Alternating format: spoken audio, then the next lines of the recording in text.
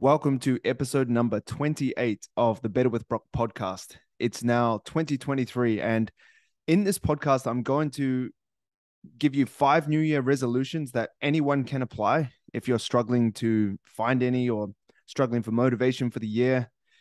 There's a lot of pressure on this time of year, and these New Year resolutions are very easy to apply. They're very basic, but they stand on the shoulders of great principles that help you to improve the quality of your life, improve the productivity of your life, and ultimately just your health and well-being. And then I'm also going to close the podcast with 5 quotes to charge you or recharge you or push you into 2023 so that you can feel that motivation, feel that drive. And even though it's just a flip of a calendar year, it's just, another year, there's no real significance because every single day is the same. It is a nice time to sit and reflect because we're often off work, we're around friends and family, we may have more downtime. So it's good to realign what wall the ladder is on or where your target is in life. Because if you have no target, it's very hard to feel driven to do anything. I like to think of humans as arrows, and an arrow is pretty pointless if it isn't in flight and on its way to a target. There isn't much purpose. And I think we're the same. And I think we struggle with our motivation, our push, our drive when we don't have anything to aim for. So if you don't have anything to aim for, I'd love this podcast to just encourage you to really make this year different. Make this year the year where things do actually change. Because as a personal trainer, 2000s, there's a lot of people that are struggling and are looking for something to find. And I hope that these points in this podcast really help you. So this is going to be a relatively quick podcast, around half an hour, because I just want to get this out there. I'm just at home recording this with my coffee, and I want to just encourage you really to have an awesome year. So I'll start off with the New Year resolutions that I really want to encourage you to take on board, to apply to your life. And this doesn't have to be a New Year resolution for you, but it could just be parked in the back of your mind to help you be better. This is the Better with Brock podcast. And as much as I love training and nutrition and personal training, health and fitness, I love self-development. I'm always reading a book. I'm currently reading the Paradox of Choice, and that is awesome at the moment. But anyway, point number 1 is read more books. I think the biggest flaw in people's minds that they have is that their education stops when they finish school or when they get a job.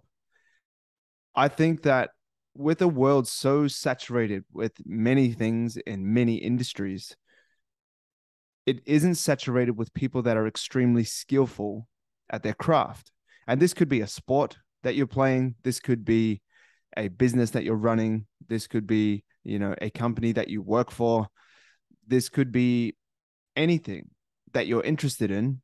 I think you should read more books in things that you're interested in, because as I said before, I don't think the world has enough people that are extremely skillful at their craft. There's a lot of people that do jobs, but there's not a lot of people that really excel, that dive deep, that go the extra mile. And I think that's what helps people get to the top. And I think that that's really helped me have some longevity to my career. Most personal trainers last 6 months. I posted this a while ago in a podcast that I did with Liz King, which was episode number 27, the one before this. The average lifespan of a personal trainer is 6 months, and I started in 2015. So now I'm on my 8th year. I've 16 times that 16-month threshold that people usually last. And I think that's because I find it interesting and I read a lot of books. I've spent thousands of dollars. I've spent hundreds of hours at seminars learning of the greats, learning of people that I admire in the industry. And I think that that's really helped me stick around in the industry and have the ability to help thousands of people, because I did start in a gym once with around 20 to 50 clients. And as much as I loved that, I felt like I was called to more. And as I dived more into the educational side of things and grew my knowledge, not just in personal training, but also dealing with people, body language, language, how to tell stories. I read a ton of books. I just finished one called Save the Cat, which is on screenwriting, which, to be honest, I found horrifically boring, but it was about story. It was about how to write a good movie. And even though I don't plan on writing a movie, I would like to write a book one day or something like that. And I tell stories every single day on social media. So I thought that that would be helpful. So I'm not only learning about fitness, but also how to craft my stories and how to deal with people. And that is what my job entails. And as I said, I think that's why I've had the opportunity to train multitudes of people, because I have read more books. And I just think that it's such a great way to grow your vocabulary, to become more interesting, to become more detailed in how you talk. And once again, if you do want to excel in a career, you should really be reading in your industry to help become better, because just like the fitness industry is saturated with personal trainers with six packs, posting workouts, not a lot of personal trainers actually have a really decent amount of education that is based on science, that is based on results. And I think that's where I stand out. And I think that's where you could stand out with your career and whatever you're pursuing.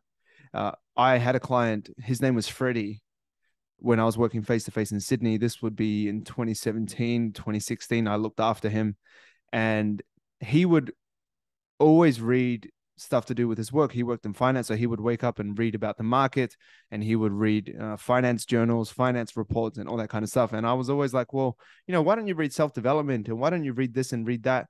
But it started making sense to me as he continued to excel in his industry, that he was like, nah, I'm not worried about that. I just need to be really good at my job. And I think that's another thing that we can add on to this is like, okay, yes, read more books, Brock, but what books? Read books that are going to help you get to where you want to go. It's nice to read general knowledge and things that interest you outside of what you do for work. But if you really do want to continue to grow and provide for your friends and family, I think that, learning is key in your space that you work in. A quote that I made up that I don't know if someone else made it up. It's very basic, but the more you learn, the more you earn, or the more you know, the more you grow. These quotes were what really helped me dig into my personal training studies. So that is New Year resolution number 1, read more books. And that is going to me as well. I've already started. I'm halfway through my first book, and it's only the 5th of January. So yeah, read more books. Number 2, go for a 15-minute walk every day. And this is a minimum, but I think that in a world where convenience is prioritized so much, sometimes we have to inconvenience ourselves to hold on to the things that make us healthy human beings. If we're only pursuing what's convenient, we're never going to get our ass off the couch. We're going to work from home. We're going to be sedentary. We're going to order our groceries straight to our door. We're going to order our dinner straight to our door. And we're just going to really sit down and consume, because that ultimately is what people are really pushing onto us. We have so many streaming services. We have so many food delivery services. We have things that make our life easier, which I'm a fan of as well. But I think we also have to inconvenience our life sometimes to really hold on to things that make us who we are and make us healthy. And that is walking for me. So even recently, me and my wife have been walking down to the grocery store. We could drive, but we walk. It takes us 15 minutes there, 15 minutes back. That's inconvenient. We lose about an hour of the day where I could be working, which would ultimately lead to making more money. We could be doing anything else that we wanted, but we still hold on to that because we know that physical activity is so important. It's important for your mental health. It's important for your physical health, increasing your metabolism, getting blood flow around the body, all that kind of good stuff. And if we only prioritize what's convenient, then we're going to let go of that stuff. So go for a 15-minute walk every day. Everyone has 15 minutes. And what I do to make it a bit of a double whammy is I do stuff on my phone while I walk. If I'm on my own, I will edit videos. I'll answer story questions. I'll reply to comments. I'll answer emails that are quick off my phone. I'll do things like that just to make it more convenient. Maybe that's not the most healthy wellness walk that I could do, pondering thoughts and meditating and stuff like that. But that's just what I do to make my life more physically active. And you could do the same if you want. You could call a friend, you could walk with a friend, you could walk your dog. There's many things you can do to kind of make it double whammy. Like instead of just a walk, it's a walk and a social thing. It's a walk and make some phone calls for work. It's a walk and I don't know, going to the grocery store and coming back. It could be anything like that, but I think going for a 15-minute walk every day is a great minimum standard to hold. And if that's the only walk that you went for that day, that's better than nothing. A lot of people, especially when the pandemic hit, were getting around 4,000 to 6,000 steps per day that I was coaching because they just worked at home all day, every day. Family came home or family was already home. They finished work and they just didn't end up getting out for the day. And steps, your physical activity, your NEAT levels are very important for keeping your metabolism strong and burning the amount of calories that you need to remain healthy. So number 2, go for a 15-minute walk every day. Number 3, call your nana more often. And this is more of a personal one for me because that's what I've started to do. Last year, I made a significant effort to call my nana more often. And that is simply because I was a pretty bad grandson for a while and didn't call her much. So I've made it a priority to call her. And I was calling her every week, sometimes every second week, sometimes every third week. It was tricky when I was getting married and we were on honeymoon and stuff like that. But I really made an effort. But why should we be doing this? And I think number 1, it keeps you grounded. And especially with grandparents, there's not much going on in a grandparent's life. They're very relaxed. They're often retired. They have a lot of time and they love hearing from you. So it's very nice for them to hear from you. And this is just a basic thing. It keeps you grounded. It's nice to hear from them. But recently, my nana has moved into a retirement home. And the last time I called her was the first time that she said, like, it's really lovely to hear your voice because she feels she's in a new environment. She's surrounded by people that she doesn't really know, which is good because it's keeping her social, but she also doesn't have familiar things around her. She's in a very isolated environment. And for me to call her gives her a little bit of something that she's familiar with. And, it was actually really nice to hear that. Not that it's about me, but it was nice to feel that she was a bit more comfortable because I called her. And one thing that Gary V always talks about, Gary Vaynerchuk, the entrepreneur, he talks about, like, if you want to know what's important in life, talk to 90-year-olds and they'll tell you. They'll tell you what they regret. They'll tell you what they missed, what they didn't miss, and what they should have focused on, what they should have focused on more, should have focused on less, all that kind of good stuff. It's great insight. So calling your grandparents is a good insight into that. And one thing that I've learned is that my nana doesn't really talk about her work of what she did. She worked in the vineyards. But that's not really the focus. She talks about her daughter. She talks about, what she's been doing around the house and, what she believes is important. And for me and my wife having a baby very soon, that's very important. She's asking a lot of questions about that. And it's, not that we should just not worry about work and just worry about family, but it really gives you insight into what's important. Is she and the decisions that we make are often based on things that we think are really important. But when we zoom out and talk to people that have lived a great life of 80 to 90 years old, we really see what is important. So I do encourage that. And maybe it's not your nana, maybe it's your friend, maybe it's your brother, maybe it's your father, your mother that you need to call. But as I said, it keeps you grounded. It gives you perspective. And also one key thing that it does is it takes your mind off yourself.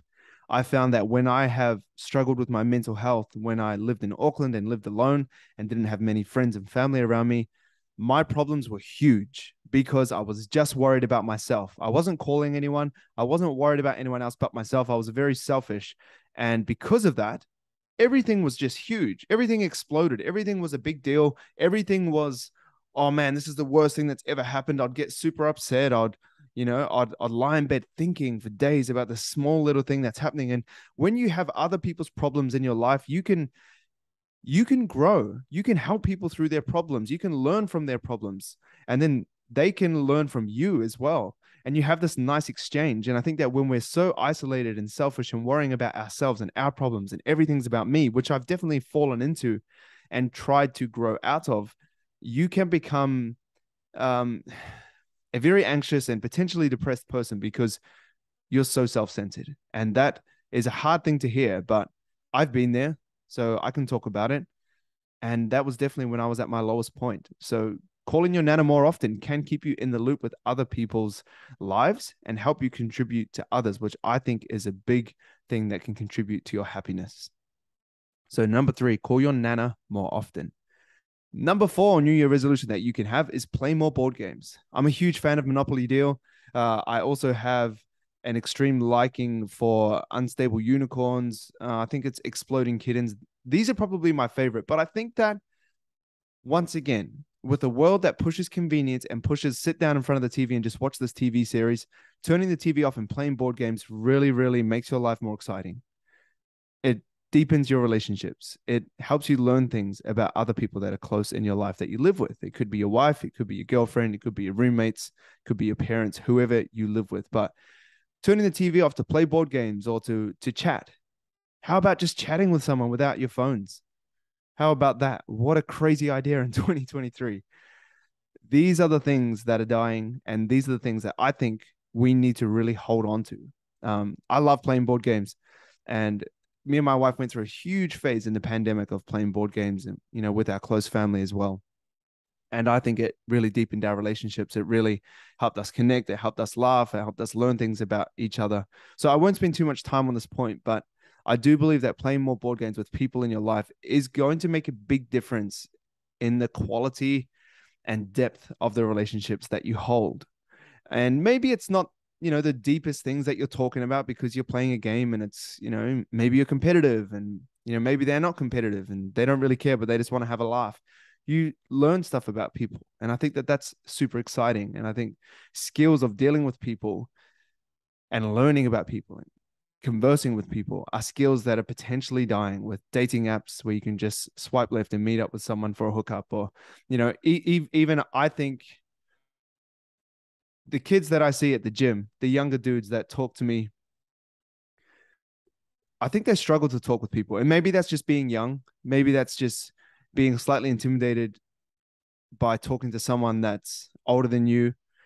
But I do see a lot of younger people struggling to talk to people. I didn't really struggle with that. I definitely struggled with talking to girls when I was younger, but I suppose that's a different style of conversation.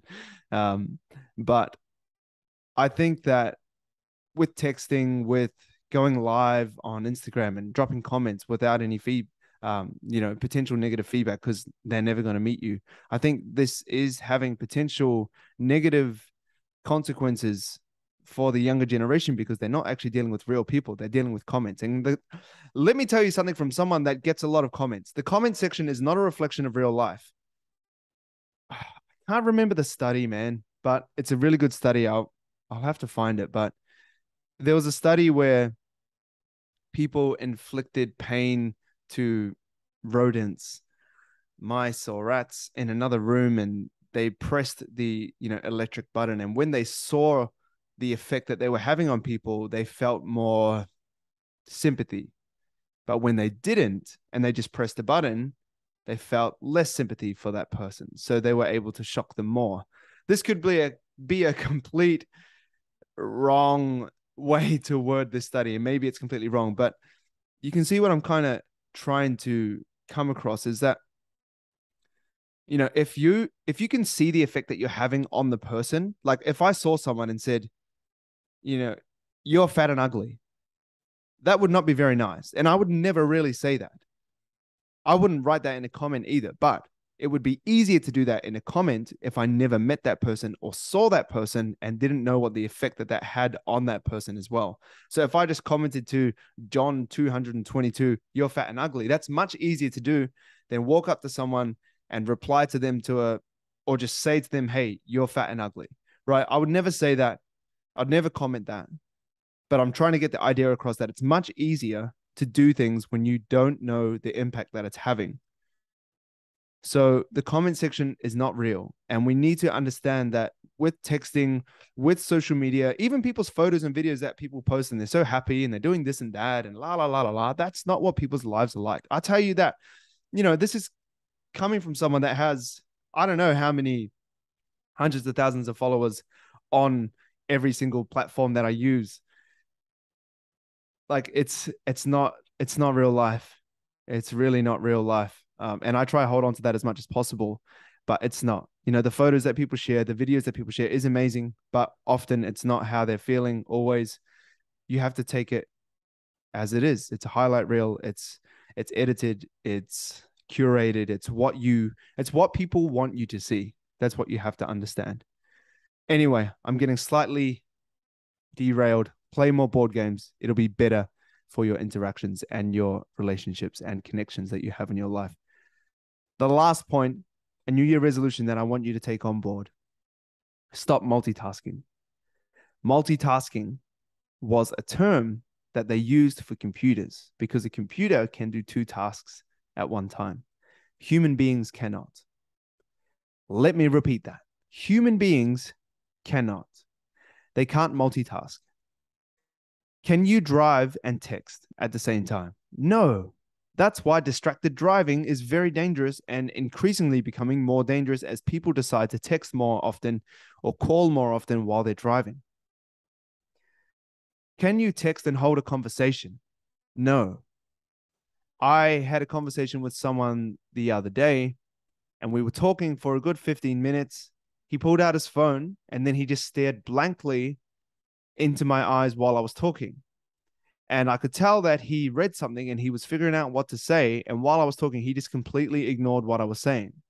So I just stopped talking because, to be honest, I hate that. And if you are a friend of mine or want to be a friend of mine, please do not text and talk to me because you're not going to be digesting that information that I'm telling you. And it pisses me off. And I think for most people, it pisses them off because people want to be listened to. So I would prefer you to say, sorry, man, I just need to reply to this text. Bang, put it in your pocket. Done. 1 minute gone, 2 minutes gone, but at least you're not ignoring me. So stop multitasking. There's a book that I read by Johan Hari, his name is, and I cannot remember what it's called. Let me just quickly find it for you. I want to get it right. It's called Stolen Focus by Johan Hari. And it's an amazing book about getting into the state of flow. It's an amazing book about keeping your attention focused and being intentional with what you do.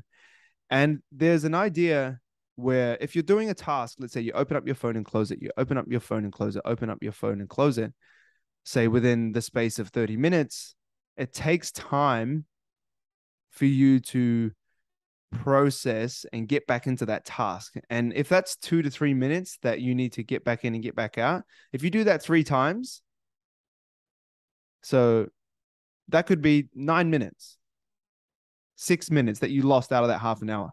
If you multiply that by the amount of times you do that throughout the year, you're going to have a significantly unproductive year in comparison to someone that just did a task, didn't look at their phone for that entire 30 minutes and then looked at it after the 30, whatever, after they finished the task.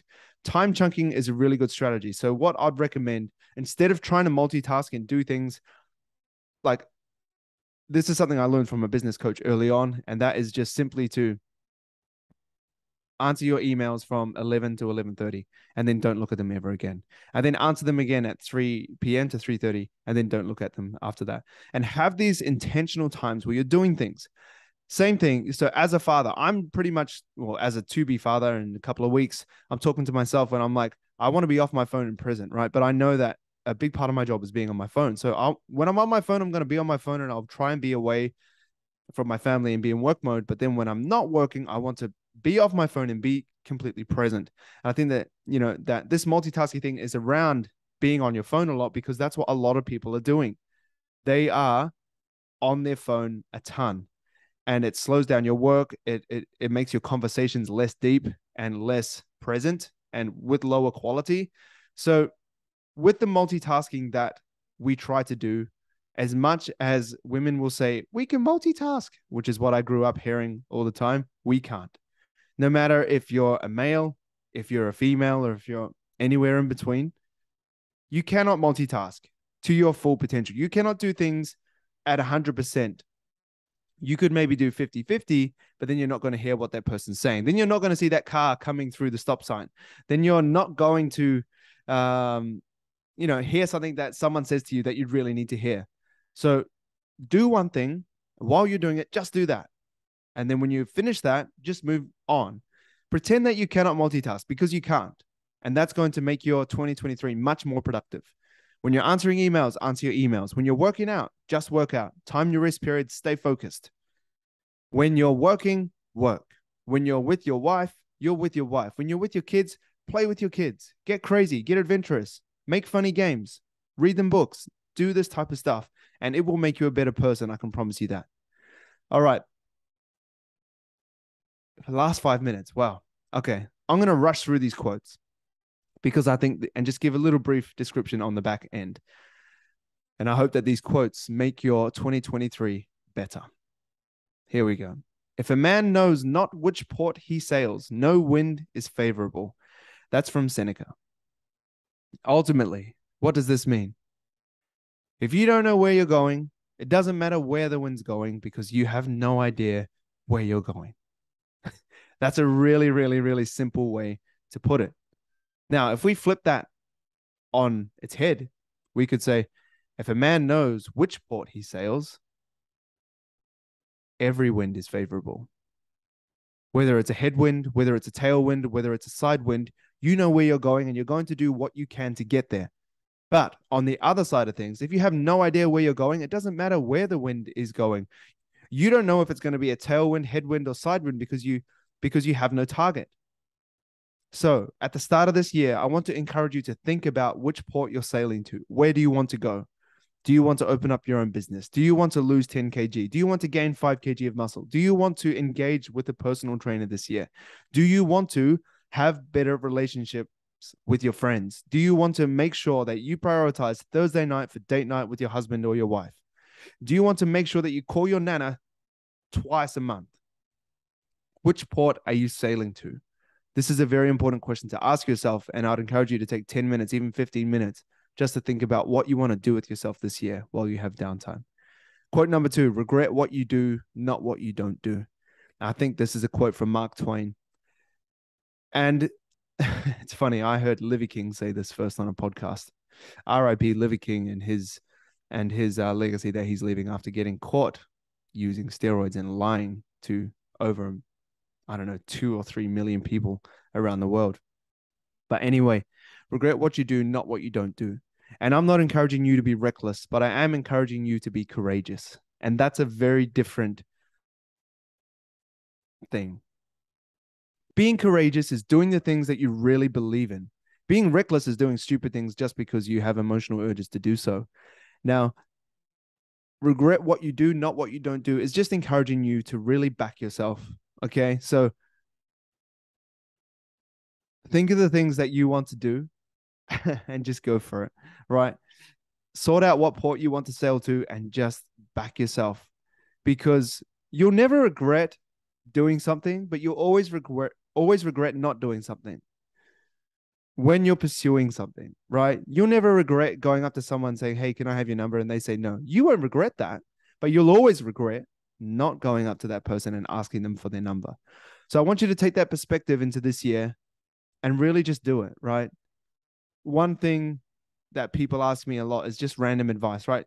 Give me some general advice. It's my birthday. I get that quite a lot. And I'm just like, just do it, right? I'm a person that just does. And maybe that's been at the detriment because I haven't thought it out. But I've also thought I've learned a lot of skills just from doing, right? I was a singer at one point in time. I was a TV presenter at one point in time. I was in a boy band on X Factor at one point in time in my life because I just did things. Am I a singer now? No way. Am I a TV presenter? Not really. Right? I used to wash dishes. Why? Because I wanted money when I was at high school to do what I wanted to do. Am I washing dishes for a living now? No, but I learned amazing things and I just did things. Don't be paralyzed by fear, because fear can stop you from doing things that you will learn a lot from. Maybe it's not your dream job, but it sure is a job that you'll earn money and learn crucial stuff through doing, right? I talk about this quite a lot on the podcast. Well, I've mentioned it before, but when I did wash dishes, I really learned how systems worked, and I learned how to create a good system to get things done on time or ahead of time. And that has helped me run a smooth business because it's all about systems, right? You wouldn't think about it when you're washing dishes, when you're out there till 2 a.m. scrubbing plates, scrubbing pots that chefs have just burnt.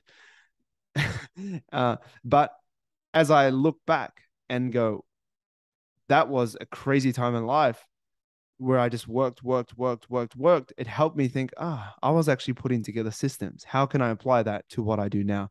So, regardless of what you're doing, there's always something to be learned. Quote number 3, sometimes the reason you're tired is not because you've done too much, but because you've done too little of what brings you joy. That's from Sean Duperon. And I want you to take that on board just as it is. I'm not going to really expand on that. That makes sense. I'll just read it one more time. Sometimes the reason you're tired is not because you've done too much, but because you've done too little of what brings you joy. A lot of people are tired. A lot of people are stressed. A lot of people are anxious. I do wonder if they would have that same perspective in life if they were doing something that they really enjoyed. I can't say that I feel anxious, that I feel depressed, that I feel extremely stressed. And maybe it's because of my laid back life and parents and friends that I have. But it could also be the fact that I absolutely love what I do and don't feel stressed to wake up and do it. So that could be a factor. But obviously, this is an individual experience, but this could help you live a better life for sure. Quote number 4, success is to be measured not so much by the position that one has reached in life as by the obstacles which he or she has overcome. That's Booker T. Washington. Let me read that again. Success is to be measured not so much by the position that one has reached in life as by the obstacles which he has overcome. This is a big one for me. I struggled a lot when I was younger, and I wouldn't be telling the truth if I said I still didn't struggle with it. But looking at other people and what they have doesn't help your situation at all. And I'm still working through this because I look at people and go, man, they're so young. They have this and they have that. They drive this, they live in this, they wear this. And I'm like, man, I want that too. But they didn't start where I started. They didn't lose their mum when they were 12. They didn't go through this eating disorder when they were in their teens. They didn't, have to live on their own from 18 onwards in cities where they didn't really have family. And I'm not trying to say, woe is me. My life was so hard, but you can't compare yourself to someone who had rich parents and was given this and went to a private school and everything was handed on a platter to someone that grew up in a really tough upbringing. You can't say that that other person is more successful to the other person because they've had to overcome different obstacles. I'm only talking about a financial situation here, but then there's other aspects in life. There's social elements, there's mental elements, there's physical elements, there's spiritual elements. So another quote that comes into my mind is comparison is the thief of joy. And I want you to take that on board, to not compare yourself to where other people are in their life and look at the obstacles that you have to overcome and pat yourself on the back and keep charging through those obstacles, because obstacles don't disappear. They just look different as you get older, as you get wiser, as you progress through life. So I want to encourage you to just keep smashing the obstacles and not compare yourself to other people. The last quote is, the world is built by men who are no smarter than you. And I think that's from Steve Jobs. And I just want that to sit with you while you plan out your 2023 and what you want to achieve. I want you to know that the world is built by men who are no smarter than you. And that is an encouragement to me as well. I really love this quote because it really pushes me, because sometimes I feel like I'm not as smart as other people. Maybe I'm not as jacked as other people. Maybe I'm not as charismatic or as funny as other people. But that doesn't matter. If you have a work ethic, it will always outdo talent. So keep working hard for 2023. I want to wrap up this podcast by quickly announcing the Built by Brock 8-week challenge that is running beginning on January 9th. That is Monday coming. So you got a few days to register. And let me just quickly tell you what's involved. You get workouts. You have 2 workout phases in this 8-week challenge. No workouts are the same. Built by Brock has been going for over a year and a half, and no workout has been repeated. They are always brand new workouts. You get nutritional advice, flexible dieting guidelines, your calories and macros for your goal at whatever rate you want to hit them. If you want to have an aggressive fat loss of 8 kg plus in 8 weeks, you can do that. If you want to lose 2 to 3 kgs, you can also do that. For whatever your goal is, I have the right nutritional guidance for you. You get access to over 6 hours of educational videos to really help you understand educational principles around training and nutrition. And you get exercise videos for every single workout. You can also swap exercises if you need to. You get access to home training or gym access training. It just depends on what membership you select. You can do the women's program at the gym at home, or the men's program at the gym or at home. You get access to the Facebook community, where I do post links where we will be doing live calls with me, where I'm coaching people and answering questions. The Facebook group is a great place for you to answer questions or ask your questions that you do have if you want to, and you can post your exercises that you do for form feedback as well in there. The Built by Brock 8-week challenge is not just a challenge you sign up to. You sign up to the Built by Brock membership, which is about 49 AUD per month or 36 USD per month. Now, you join the membership that renews every 28 days. I just want this to be clear so it doesn't feel like I'm trying to scam you. That's definitely not my vibe. Now, when you sign up, all the Built by Brock members get access to the challenge. Okay, so you're not signing up to a challenge, you sign up to Built by Brock, which has the challenge, just so that is very clear, so that you can unsubscribe anytime. When the challenge finishes, you can unsubscribe. If you don't want to even finish the challenge and you have to stop for some reason, you can unsubscribe then too. So if you do want to check that out, go to teambrockashby.com. There's prizes to be won, which are valued highly. You get free Built by Brock memberships. You also get one-to-one coaching with me, and there's other things up for grabs as well. So please check that out at teambrockashby.com, and you will get guided that way as well. Other than that, I think I'm going to go now. Have an awesome 2023, and there will be many more podcasts to come with many more guests as well. If you do have any guest recommendations, please email us at team@teambrockashby.com, and we'll take them on board and try and hunt these people down and have some awesome podcasts. I will be doing a lot more solo ones this year as well, like this, to really get my ideas across. And even I think I might really dive into the books that I'm reading to help you get some great points from these books that I do spend a lot of time reading. Other than that, have an amazing 2023. You'll hear from me soon. I'll talk to you later.